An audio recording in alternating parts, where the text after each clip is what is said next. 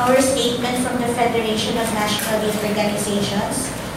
We, the member organizations of the Federation of National Youth Organizations, or the FNYO, a network of national Catholic youth groups and movements recognized by the Catholic Bishops' Conference of the Philippines, Episcopal Commission on Youth, announce our united stance for life, hence in solidarity, denounce the anti-life component of the Reproductive Health Bill. The Philippines is rich. It is the corruption in government that makes the country poor. Hence, we in FNYO stand that RH Bill is not the solution for poverty alleviation. The RH Bill supporters relate the issue of poverty to overpopulation. We believe otherwise. How can the passing of RH Bill be a solution to this problem?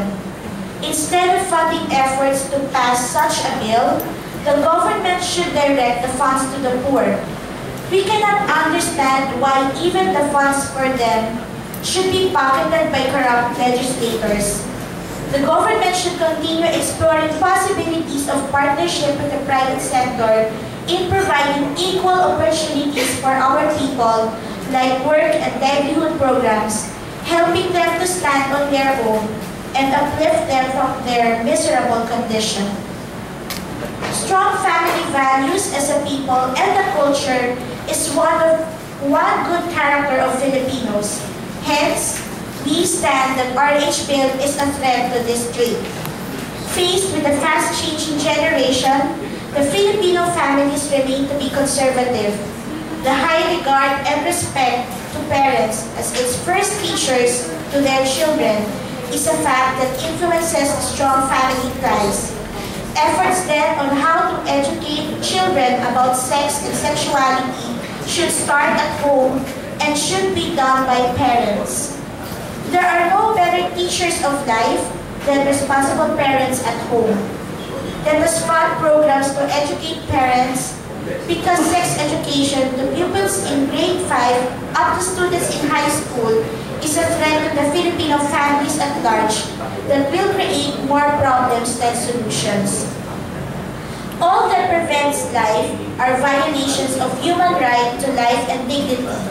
Hence, we stand that RH Bill, which promotes contraceptives, is a violation of human life and dignity.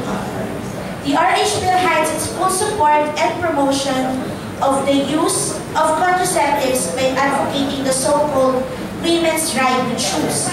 Who chooses life? Who decides for life? The women should be empowered by educating them with the effects of these contraceptives. Many studies have proven the side effects of contraceptives that even resulted to deaths among women. Besides failure to prevent pregnancy, contraceptives have caused more serious threat to women's reproductive health. Contraceptives are abortifacients that prevent life. Let us not turn the women's life-bearing womb into a useless tomb. The Philippines is a Christian nation. Hence, we in FNYO stand that RH Bill, which promotes free choice, demoralizes our Christian values and beliefs. Recent surveys and studies show that more and more young people engage into premarital sex. Studies of sex-related crimes among teenagers, which include sexual abuse, gang rape, and sexting, also increases. The rate of men getting into extramarital sex also goes up.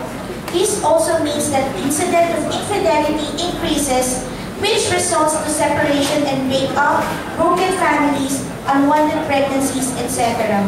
These must be results of safe-sex culture that the use of condoms promote. Making contraceptives accessible allows people, especially the youth, to use them to their own pleasurable advantage. These and a lot more are expressions saying which, with condoms and pills, it is okay to have sex with anyone, anytime, anywhere. With condoms are for safety and protection. Cases of HIV/AIDS also has increased in the Philippines. Free choice is not a Christian value. Being free to choose life is Christian. That is what the Lord Jesus Christ did for us. He died on the cross so we will have life. The FNYO speaks for the Filipino Catholic youth The youth who are not only the hope of the future, but the hope of today. And so today we announce our united stance for life and in solidarity denounce the anti-life component of the Reproductive Health Bill. Yes to life, no to RH Bill. We stand.